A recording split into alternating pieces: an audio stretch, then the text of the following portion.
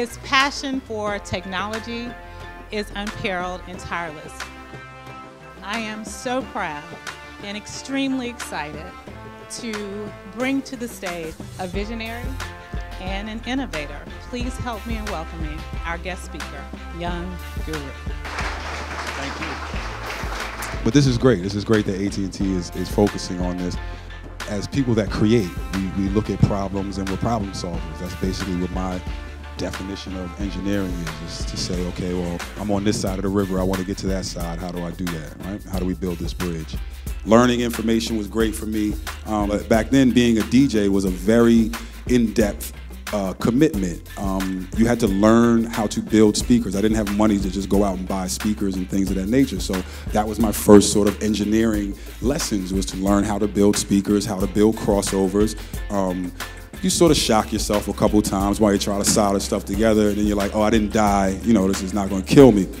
So I decided to go to engineering school. I was like, I know how to engineer, but I want to really have a piece of paper that says I know how to engineer. And I want to sit around people that know more than me. And I want to know a lot more than just how to record hip-hop music, because up until that point, all I had done was hip-hop and R&B sessions. So I went to this really small school in Rockville, Maryland called Omega Recording Studios. Best decision I could have ever made in my life. My professors there were very direct, very hands-on. They taught us the idea of a compressor and why certain things are on a compressor, so that no matter what compressor I walked up to, I already knew the idea and had an understanding. There's a huge difference in teaching when you teach from this type of format. I just had a great experience doing that. Sometimes when we're in our trying to figure out our lives, you have to take that plunge. You have to sort of get up from where you are and go to wherever it is. When you travel a lot, you sort of get this world view of, okay, this skin color and religion and background, none of that matters. We're all just human beings sharing this planet, because everywhere that I go, people go through the same things.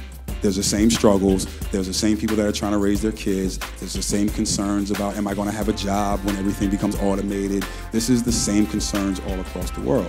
So those opportunities sort of started arising for me to put myself in positions to speak to some of the people that are some of the biggest influencers, or I would seek these people out.